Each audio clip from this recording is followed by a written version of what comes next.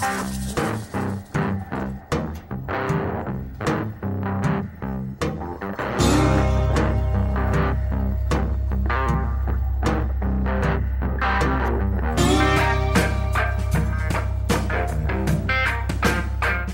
Jen. Hey, Cam. Okay, so I have a case for us. Okay. This takes us to Minnesota. Up in Minnesota. Minnesota. A little chilly up in Minnesota. It is. Here we go. You ready? Yep, I am ready. Suck it to me.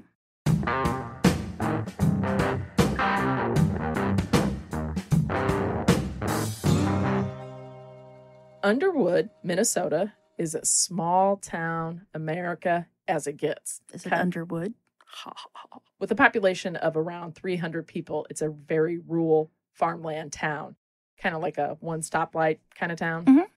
May 20th in Minnesota started out just like any other spring day. The kids were getting excited that school was about to be out for summer break. Boy, can I relate to that. Weather was great. That summer feeling was coming on, right? You're getting all that. So excited. That's so exciting. So fun. Spring fever. That's right. One of the residents living the calm life was a 13-year-old little girl named Sarah Ann Rairdon. Now, remember, Jen, what's important at 13? Boys. Friends. Netflix. Clothes. Cable. Boys. Yeah. And puppy love. Mm-hmm. Remember puppy love? It's like, I mean, boys are age 13. You're just starting to get into the boys. Called it puppy love. Not us. We've been boy crazy forever. Also at age 13, you realize that this little 13-year-olds think they know everything, mm-hmm. you know, so they're not a kid anymore, mm-hmm. but they're still far from being an adult. Yet they think, you know, it's mm-hmm. just a really tough age. That's horrible. I would never pay to go back and do that again. Couldn't pay me to go back again. Yep, I wrote that. See? Mm-hmm. Yep, sure did. Couldn't pay me. It's horrible. Sarah comes from a large family where she lives with her dad, stepmom, and 10 brothers and sisters. Holy cow. 5 of the children were John's. That's her dad.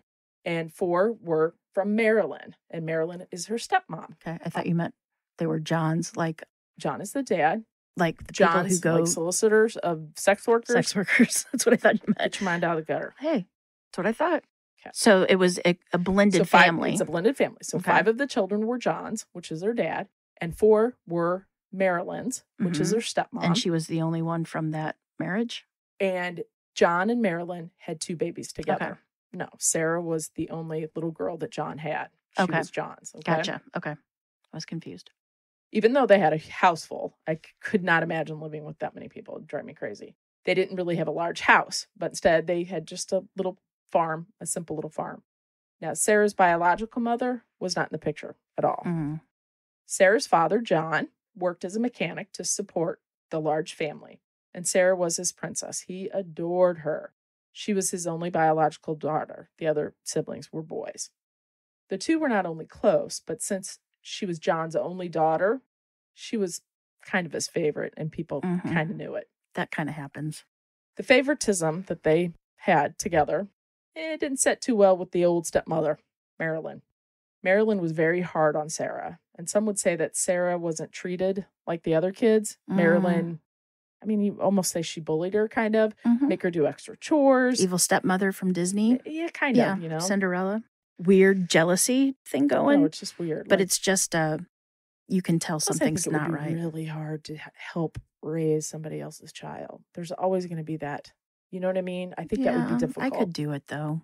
Yeah, but you're going to have fights with your spouse because that's not how you know, he would do things one way and you would want to do it the other way. I have fights with my spouse now with the 2 kids that we are raising together that are both ours. But I think the thing would be like, that's my kid, stay out of it. Or the kid would be like, you're not my mom, right? There's that angle is what I'm saying. So Sarah's stepmother, Marilyn, wasn't the only person in the house that Sarah was, I don't know, how do we say, having trouble getting along with. Her 16-year-old stepbrother, Jeff, now that's Marilyn's son, was often at odds with Sarah. He was the oldest in the house, and he too could be, I guess, just downright mean to her. Jeff had dropped out of school at 16 already, and he was kind of a wild child with a bit of a mean spirit. He was angry a lot of the time. Mm-hmm. That testosterone in there. And a lot of that would end up coming out on Sarah, right? Of course. The dog that is beaten. Yeah. I get it. I don't like it, but I understand it. Little Sarah was a very good student in school at the Underwood High School, where she got good grades and all her teachers really loved her. She was especially good in math and science, and she was playing around with the idea of maybe trying to become a doctor, studying medicine. On this fateful day, Sarah went to school looking very cute. And, 13-year-olds, that's right when it kicks in that you start caring about what you wear. At 13, she And started... what year was this? I'm sorry. Did I even say a year? I said May 20th. I don't think I said a year. Because I didn't know if she was, like, fixing her spiral perm and popping her collar. It's about that time, I think. Hold on. In the 80s? Yes, it's in the 80s. I'm going to say... Monday, so good to me. 1986. 1986. She was like our... so she got the spiral perm and the neon socks. Cute. Guess I should have said that earlier. Sorry, people. Sarah went to school that day looking cute. And as I just stated, 13, you start caring about what you look like, set out your little outfits, making sure they look good, getting new shoes, like you want to go shopping a lot. So on this day, she was wearing jeans and a shirt that had little teddy bears on it. Probably chick jeans. And along with her cute little outfit, bright yellow sneakers. Of course. Right, this is 86. The colors. Woohoo. Probably Reeboks, high tops. Sarah and her friend Joe stayed at school after the bell had rung to work on a project for class. When they left the school, they would walk over to the Undermart. That's the name of it. Undermart? Undermart, which is a gas station convenience store, sort of like a Larry's Quick Stop, Jen. Oh, yeah. Very common in small towns, right? People would go there and you'd get your bubble gum and your soda, and if you had enough money, an ice cream sandwich. So they walked over to the Undermart, and they walk over there, and it could be a mecca for kids, right? That's where all the kids would go. Got to get that Dr. Pepper snacks and candy. After school? Heck yeah. That's right. One of the things the girls picked up at the store that particular day were some water balloons, as they had big plans for a huge water balloon fight at school the next day. It's towards the end of the year, so they're doing those little field trips and stuff like that. The girls then walked back to the school where they would hang out for a little bit longer until it was time to go home. At around 5:30, Joe called her sister to come and pick her up. Now, she offered a ride home to Sarah, and Sarah declined, saying that her dad, John, would be coming to get her in moments. Right. Sarah would wait at school for a while, but when John had not shown up, Sarah decided to start walking home. Small town, right? Right. I walked to and from school all the way up till I could drive. Yeah. I don't think I walked my 8th grade till 8th grade. Yeah. I never walked to school. I was always too far away, but that was not uncommon for everybody. Oh, yeah. Everybody did. I did it. And carrying my alto sax. That was a pain in the butt. You would. That you didn't even play. I want to play. I tried to play. No, I'm saying you never played. You just pretended to play in band. Well, yeah. But you drug it back and forth. Damn it. You couldn't keep it in there. So Sarah decided to start walking home. At this point, she kind of just figured her dad got busy and forgot her, but he'd meet her on the way of her walking. Sarah's house was about 4 miles away from the school, and the road to get there was just what you would expect in this small little town community. The road was traveled by townspeople a lot, but it was a bit desolate, sort of a back road. Knowing her father would be, hopping around that corner at any minute, she said she was pretty sure she'd just run into him on the way home. No problem, right? Well, being a small town as it is, people would pull over and, hey, Sarah, you want to ride? Right. She knew him and stuff. And she said no, because her dad's going to be there any minute. She just knew it. So we fast forward. It's now 7 p.m., okay? And the phone rings. It's John, who is calling from nearby Fergus Falls.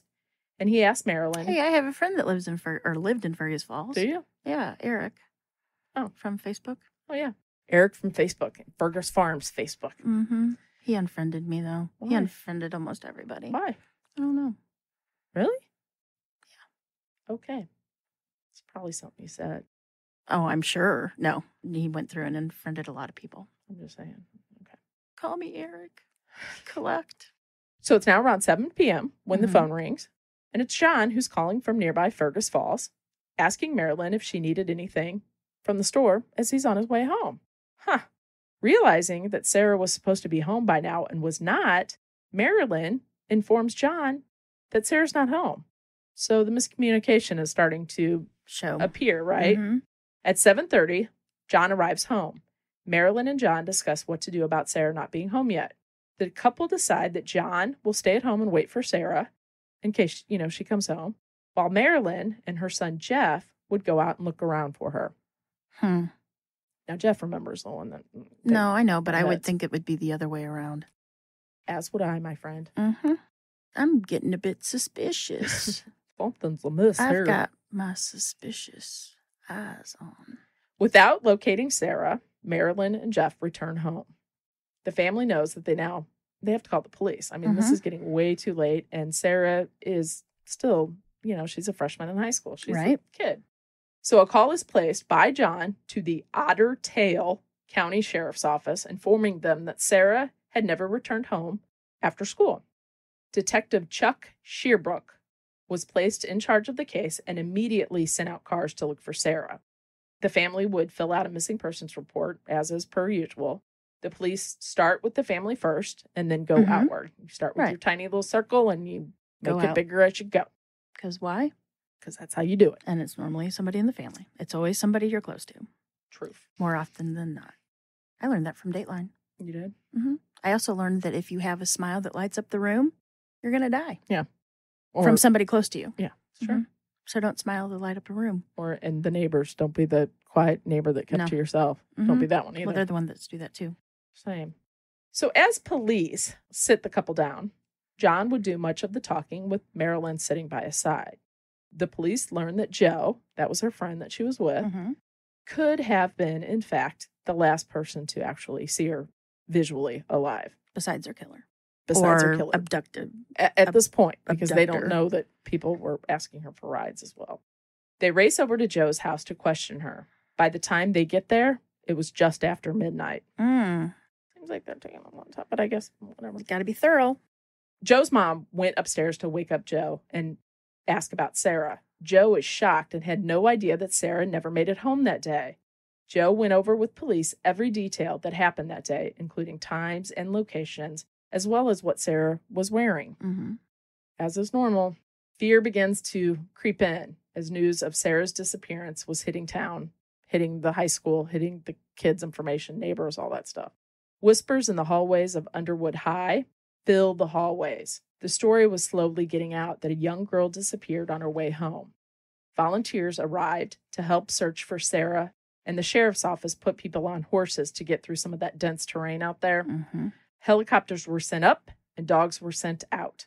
Everybody wanted to find Sarah. I should hope so. Media begins to swarm the small town, and John makes a plea on TV to find his missing daughter.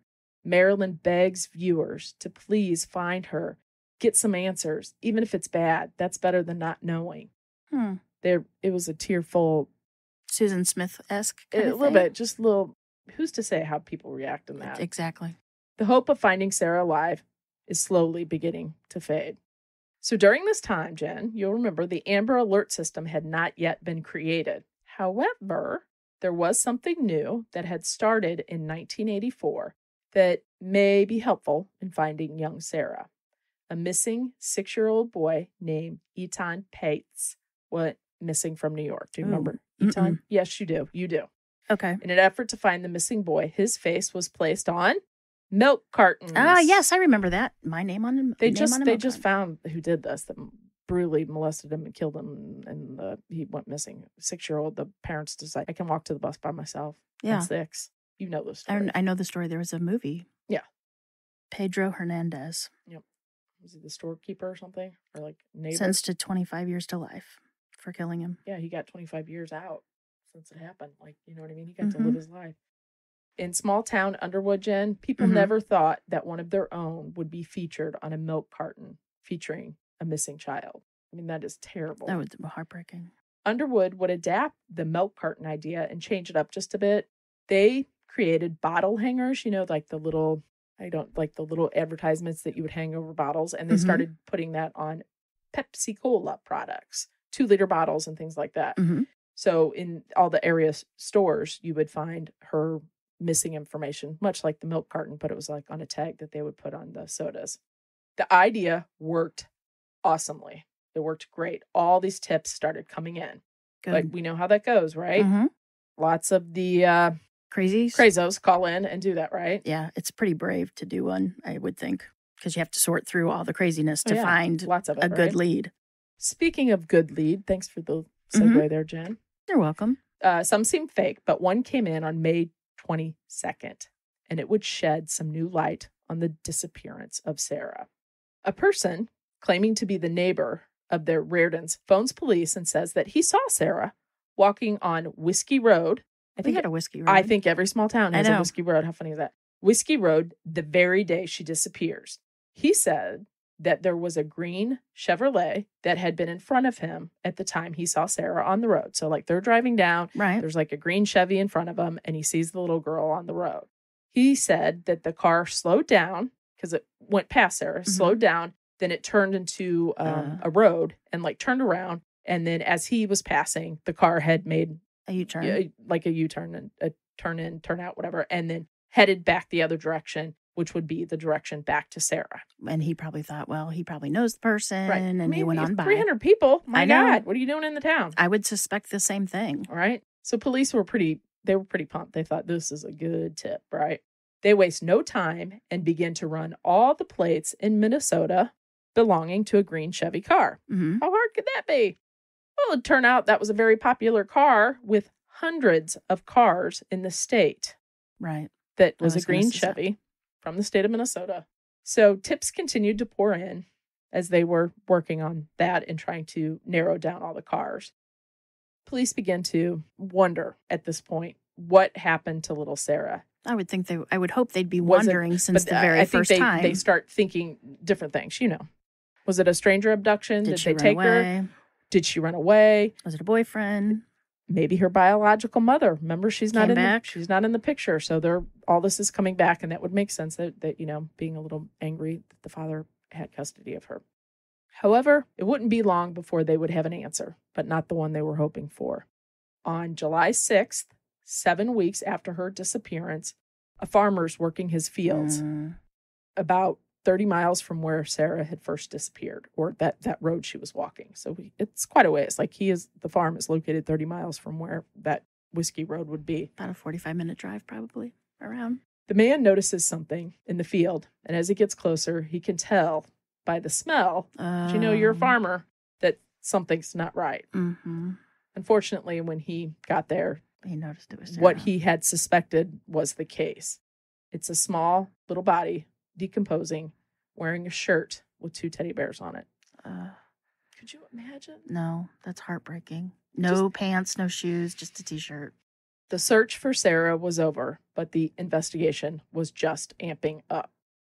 The town came together to put little Sarah to rest and continued to wonder who could do this and why. Why would you do this to this little 13-year-old in a small town? An autopsy was performed on Sarah, and it determined that the petite-framed teen had been stabbed in the stomach area.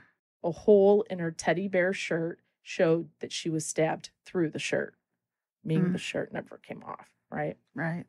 The teddy bear shirt with the stabbing. I know. I mean, it's just like... 13. Police knew that they really had to dig in and focus on that green Chevy that was spotted on the road the day Sarah disappeared. Police are able to track down a man and pull him in for questioning. The man says, "Why, yes, I do travel that road for work. And in fact, I do recall turning around in a driveway." The only thing is, the man was not on the road that day. In fact, he was not even in town.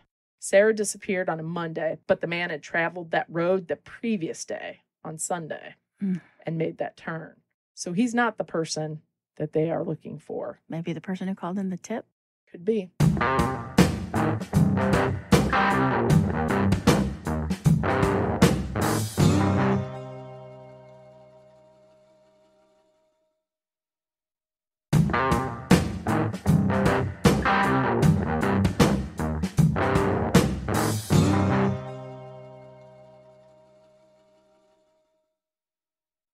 Police rushed back into square one.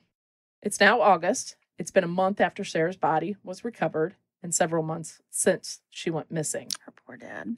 Her father, John, goes public again, but this time to help raise awareness about families with missing children. So he really wanted to put himself out there, put his face out there that, when a child goes missing, the family suffers, the siblings suffer. Everybody suffers. Everybody suffers. John would, in fact, become the poster boy for sort of the missing children's family members, right? So you're a missing, much like, moms of murdered children or something like that. Right. It's sort of like a thing, a group.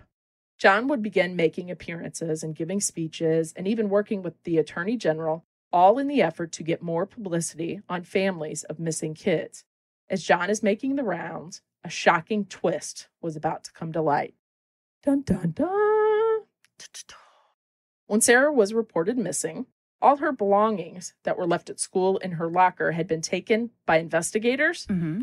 And in there, they found what seemed to be a kid's school notebook, right? Regular notebook? Just a regular, like a little composition notebook. At first glance, the book seemed to be the ramblings of a teen girl. I love him. He loves me. I can't live without him. Mrs. Camille Robert Lowe. Right? Mm-hmm. Mrs. Lowe. Mrs. Camille Lowe. Robin Camille Lowe. So true. Oh, I know. Poetry, doodles, random boys' names. But there was something else because they went back to this, When first collected, it seemed pretty normal. But then my stepmom sucks. Yeah, type being stuff. being tossed back to zero. Right. You got to start over. So they pull out this stuff and they start looking at it again and they see something. In the notebook, Sarah talked about dying and death, as well as begging for, quote, somebody not to kill her, end quote. The notes Someone not to kill her? Not to kill her. The notes, as well as Sarah often wanting to stay after school rather than going home, threw up more than just a few red flags. I would think so. Because, I don't know, like these kids today are so emo and things like that. Like that sort of a thing, but this was, and I don't know. You just, that kind of thing, you just didn't say. You know what I mean? Not back then. No. Now it's always brought up. I just want to die. It would be so much better if I was dead. They use that slang and stuff, and I don't think they think about what they're saying. No, they don't have the life experience to know how truly awful saying something like that is. Exactly. After the detectives find this, and they too find it a little odd, they decided to go back and re-examine the family dynamics, as well as ask some more questions to the family members to see, like, why would she say this? Why would she be upset? Why would she not want to be home? During this visit, the police noticed one of the members of the household is not very cooperative with answering questions. You want to guess who that would be? Probably the boy or the stepmom. It's the boy, Jeff. Jeff was being very vague about details that should be very clear. Friends and family knew that Jeff and Sarah would often fight, even physically fight. Now police want to know if that somebody in Sarah's journal was in fact her stepbrother, Jeff. Could Jeff leave the house that day? Could he have run into Sarah on the road where they got into another big fight and he harmed her in some sort of accident? How old is he? 16. She's 13. So he had a driver's license. He had a driver's license. Quit school. Oh, yeah. Remember? Mm-hmm. As he was in the past interviews, Jeff is not giving police very much information. He's not revealing much at all, in fact. But that's going to change. It's about to change. The stress of being young, again, he's just 16, and having these grown adult detectives drilling you nonstop with questions finally caused him to break. What Jeff was about to tell them would stun detectives. Jeff admitted that he had tried to force Sarah into having sex with him. Yep. There you go. But he swore he did not have anything to do with her murder. Police tend to believe Jeff at this moment because Jeff did not have a driver's license to transport Sarah. There you go. We said he was 16, but he didn't have a driver's license to transport Sarah from that road in which she was last seen to the field where she was found, which I had said was 30 miles away. Right. Marilyn also said that Jeff was home with her as well as the other kids that day during the afternoon. Marilyn might lie for her. You think? I don't know. Would you ever lie for your kid? No. I wouldn't either. After Marilyn says that Jeff was with her, and I guess with nothing else to lose, the police decide, hey, you know what? We're going to recheck the family members' alibis that day. Just make sure that all the T's are crossed and Ots are dotted. I's are dotted. At the start of the investigation, police believed what they were told about the locations of where all the family members were, but perhaps they shouldn't have been so trusting. And I guess in a population of 300, As an officer, you know everybody. Now, if you did don't the town know have them, their own police department, or did they? I'm sure they did, but it's tiny, and they're not used to something like They're this. not. I would doubt that there'd be more than one murder every I would think 2 maybe decades. 3 or 4 officers, if that, and probably the volunteer firemen that we had in our small little town. You volunteered part of your time to be the fireman. You're like you worked at the post office or at Walmart, but then you were also the volunteer fire. Right. Yeah. So I'm I guessing that's probably something like doubt that any of these had any kind of expertise. Right. It would be during this next set of questioning that police would learn yet another family secret. When Sarah's stepsister, it's a doozy. I thought you said sepsis. Stepsisters. No. What? The evil stepsisters. Yeah. They're not evil, though. Just wait. You're going to die. You're going to die. You're going to shit. You're going to die. Well, wait. Is it going to shit or is it going to die? First it's going to shit and then it's going to die. When Sarah's stepsisters were being questioned by police, the girls told officers that everything was not quite as it seemed. Oh, nice. You see, one of the sisters had walked into a room one casual day where John was having sex with his daughter, Sarah. John, the father. The father. Detectives are shocked and sickened. I mean, that's a shocker. So now they realize that they must get to John before he finds out that one of his stepchildren had just told police this information. Yeah. Detectives call John at work and tell him he needs to come home immediately, where they're waiting for him. Right. That's so gross. Upon arriving home, Lieutenant Kausler and Agent Jacobson were waiting for him. They didn't hesitate and came straight out asking him if he was having sex with his daughter. At first, John denied it, but soon he ended up confessing that they did have something going on, but it only happened once. That's one too many times. Of that course, poor girl. Of course, as police pressed him, that one time changed to 10 times and then to 20 times, which we all know it's way more than that. That's not having sex. He raped his daughter. He molested her. That's terrible. She's 13. Well, it's terrible anyway, but I mean, that's full on his daughter. Rape, molest. It's rape. Yeah.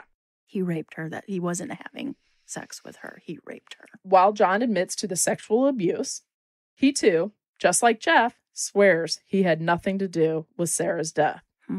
Again, police note that John had an alibi as he was helping a farmer change a tire on his farm. That leaves one person. They had confirmed that alibi earlier, and John had in fact been doing just what he said he was doing. He was helping that farmer. They had confirmed that with the farmer that day. So really at a loss, police, they're kind of like scratching their heads. I know who did it. They don't know what to say. So again, they're like, we just have to start all over, right? Maybe they missed something that first time. Let's run out to the farmer to confirm John's story, which the farmer had done previously, right? But let's ask him a couple more questions. They venture back out to the farmer's house. Police arrive to the farmer's house to ask the farmer a few more questions. One of these questions was a simple one. Could you show us where on your farm, which field, this area right here, were you located when John was helping you change the tire on one of your machines? Farmer says, of course, that'd be great. I'd love to show you. Come with me. Oh, but we're going to have to drive to the field. And police are like, pardon me? Yeah, you see, the tire was not on his farm. It was on a farm. It was on another person's farm, a farm that he rented out to other people to farm the land. I guess, sharecropping is what that used to be called. I'm not so sure if it is anymore. So it was a land that he rented to somebody, and that happens to be where? Where her body was found. It's in Underwood, the town where Sarah lived. The farm was only 4 miles from so it wasn't where her body was found. The farm in which he helped change that tire was only 4 miles from where Sarah disappeared, not 30. Oh, gotcha. This revelation meant that John had plenty of time to take Sarah and eventually kill her. Right. Because they were thinking it was the 30 miles away, where her body was 45-minute found. drive. Yeah. And it wasn't, right? It was actually close. Yes. Police lay into him and they're furious, right? And so finally he admits, I killed Sarah. John then tells police to check the red toolbox in his truck and take the owl, which is similar to an ice pick. I had to look it up. Owl. An owl. A-W-L. An awl. It's actually called an I like an owl better. I think it sounds better. But if you pronounce it I don't care. That's how I pronounce it, Jennifer. Shut up. It's an all. So he's going to take the owl that's pronounced like a bird, and he is going to tell them to check his toolbox for that because, there might be a little bit of blood on it. Maybe that's what Michael Peterson. I know. That's why I said it that way. And with that, John breaks down and tells the authorities exactly what happened that fateful May 20th day. John tells police he picked up Sarah as she was walking home that day. This is going to make you furious. Oh, I'm already pissed. He would drive a few miles out of town to an old vacant house, which police believe is where he would take Sarah previously to molest her, rape her, have relations with her. Rape her. It's rape. This day it would be different because Sarah, she's 13. She's about to be a sophomore in high school, and she actually tells her father no. John gets extremely angry. Sarah hops out of the truck, and she begins running. She's running through this field. Begins. John gets very angry, and Sarah... She's running with the owl? No. She begins to run with the owl? No, she doesn't have that. He does. He kills her with the ding-dong. Stay with the story, people. Kidding. John got... Yeah, but see, you messed this all up then. I got to go back and read it again. Now the people already know what's happening. You just ruined it. I think you they know ruined what it. happened. Ruined it with the T. John got angry, and Sarah hopped out of the car and began running. John would chase her, catch her, and then stab her in the stomach. Now, he just killed his biological daughter, whom he had been raping, right? Mm-hmm. He returns home to his waiting family. Pretends that it's all. As Sarah is lying in a field, dying. Mm-hmm. Did I say that right? Maybe it's laying. Maybe it has lain in the field and died. Did he drug her there? I don't know. Drug. I put little Sarah lie dying in a field. That's right. Wait, you lay a rug and you lie like a dog. Yes. Sarah lie dying in the field. As Sarah was lying. The couple makes the plans to search for Sarah. Okay, so she's there. Ding Dong knows he did this, right? And so he's going to stay there. This even irritates me more because it's like, you lazy SOB. You're going to stay here and you're going to send your stepson and your wife out to shoot, to go look for Sarah, knowing you did it, and you're going to wait here for the phone call? Really? Mm-hmm. But John would not stay home. That's the difference. See, that was the plan. He was going to stay home, right? That was the plan. But he knew, crap, I can't do this. He gets back into his truck and he returns to Sarah. He wraps her up in some material and he travels to Rothsay. If I'm saying that wrong, I apologize. Rothsay, Minnesota, where he threw his daughter into a ditch. And that would be the farm in which she was found, 30 miles away from the house. Was he afraid? I guess she was going to talk. He was in such a hurry. He'd literally left her like in the middle of the field. So he knew that I have to go. There's going to be people looking for her tonight. They could see her. I got to make it. Right. I got to hide her better. Right. Now, let me take you back to earlier because you haven't mentioned this yet, which kind of surprises me. This was the man that had been all over TV, the poster boy crying. Susan Smith. For his daughter's safe return and then playing it up and becoming an advocate for families with missing children. And he was, in fact, the very person responsible for killing that Susan Smith. Sweet, beautiful little 13-year-old girl. Remember all the time she's on TV crying, my poor boys, my poor babies. That's terrible. Now, his wife, Marilyn, would claim that she never knew that John was molesting his daughter, her stepdaughter. But, there's signs. But there's a little postscript to this little story here. John would be charged with first-degree murder as well as criminal sexual assault conduct in the first degree. After a 3-week-long trial, John was convicted for the murder and sexual abuse of Sarah Ann Rairdon. He was sentenced to life in prison. Good. Oh, just wait. Marilyn Rairdon would be indicted just 4 days after John was sentenced to life. So after he was sentenced to life, she would be indicted for... Covering it up? No.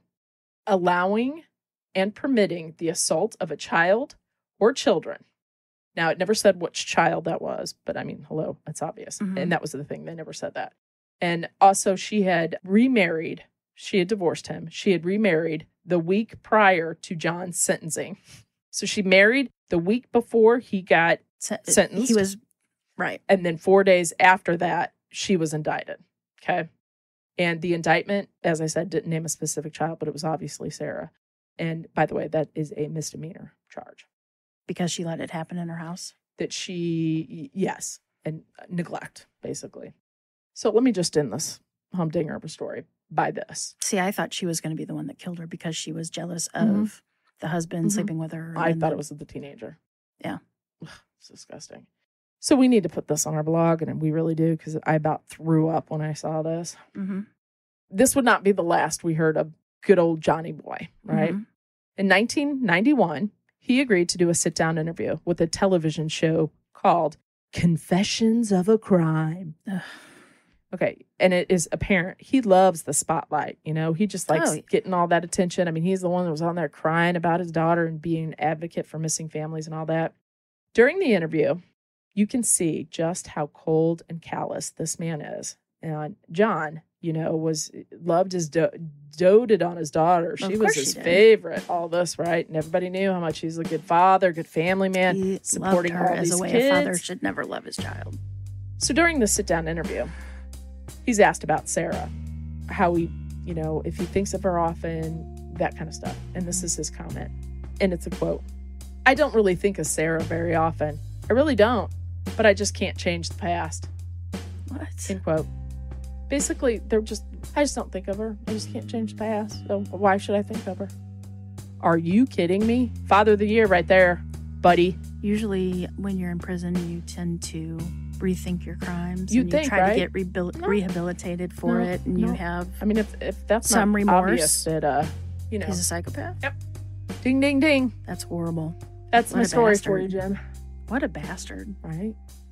You should see this in it. I just don't think of her very often. It is your daughter, and she's dead, and you killed her. How do you not think about her? Do you think he was trying to play it cool, or I don't know. I think he's trying to play it jerk. But is he up for any type of parole, or is it No, life in prison without parole? It's 25 years to life, but he's not with if I he's want to not say remorseful. that he has come up. I can't even remember because my cases are getting confused. But I want to say he might have been up for it already 3 times, but then that last time he took himself out of the running. But I'm not sure if that's him or not, because like I said, I write several of these at a time. So if I said that before in another case, then it's not him. Good research. Yeah. It is. I just can't remember because that was from what I read in my head. What about the mom, the stepmom? Did she get sentenced or anything? No, that's a misdemeanor. You don't get anything for that. Maybe pay a fine, but that's it. So she remarried quickly. Obviously.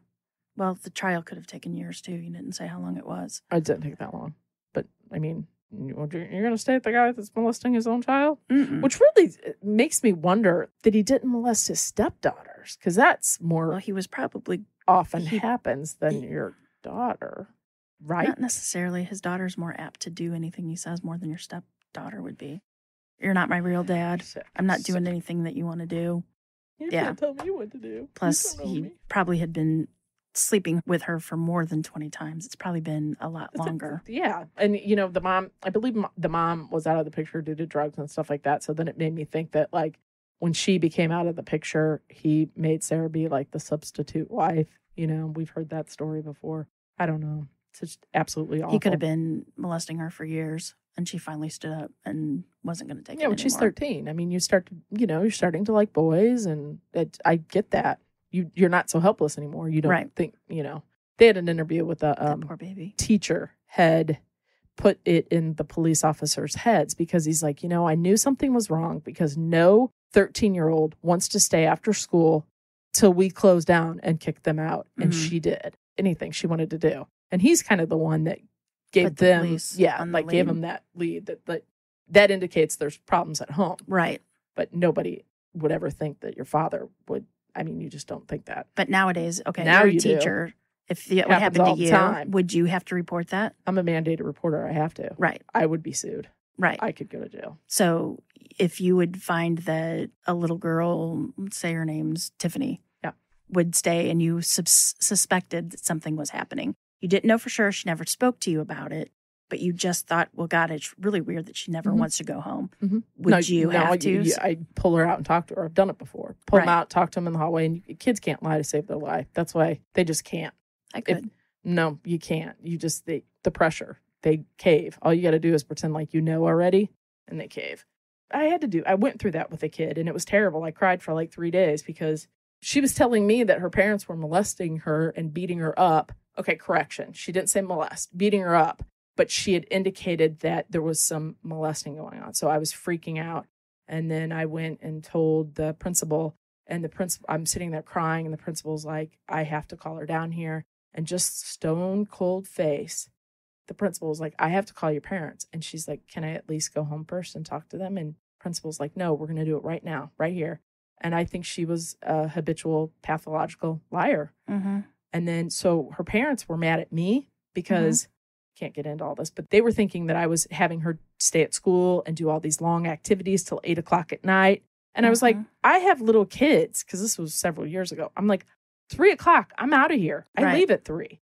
And so she was lying to them and she was lying to me. And just, it was horrible. Grabber. But you have to do it. Had to go tell. And then it's just. So back then, I wonder if the teacher would have had to report things like you did. I wonder if that could have all been solved. If he would have reported it before John killed her. Mm-hmm. They didn't have the mandated reporting right, back then. But you said he suspected it. So I just wondered if he would have reported it. If it would have been. If it could have been solved before she ended up dead in a field. I just can't imagine a father. I can't imagine a parent killing their child. Can't imagine. I have visions of me smacking them upside the head, but that's in my head and it's just right there because they're annoying me. I keep thinking, you know what? It's too late to take them to the fire department and drop them off. Too big for that, Jen. I know. They don't fit in that box. I tried. Can't do it. But no, it's just kidding. But we to love actually, our children, but some days I do. I always like them. Well, no, I always love them. I might not you love like them. You don't like them, yeah. But no, there's a problem with all of it. To find a child sexually attractive or them want to have sex with a child. I don't even know if it's dad. Disgusting. I think it's almost power for the dad. I don't know. I don't understand like any of that. She's 13. My God. And I'm sure it had been going on for a while. Oh my God, it goes on. I could guarantee you it was going more than 20 times. But see, and that's the whole thing, like the wife not knowing, like there had to be other signs. Knew. Yeah. The wife knew. You know what's up. You know what's happening. Horrible. Because that just horrible. For the most part, kids can't lie. I mean, you can break them, right? Little telltale signs. Not me. Could never break me. Yeah, I could. I could. Betcha I could. Mm-mm. Anyway, I just flipped Camille off, by the way, for those. She's the mean one. I keep telling people that. I am not don't the listen. mean one. You are. I'm the jokester. Right, whatever. All right, I've been here for 5 hours. I think that's enough time. Time for me to go home now. I love you too. Well, anyway, we love you guys. Thanks, buddies. We love you. Buddies. Kiss your animals for us. Or for me. Camille hates animals. Not really. I just hate you. I know. All right. Love you guys. Yeah. Bye. Bye.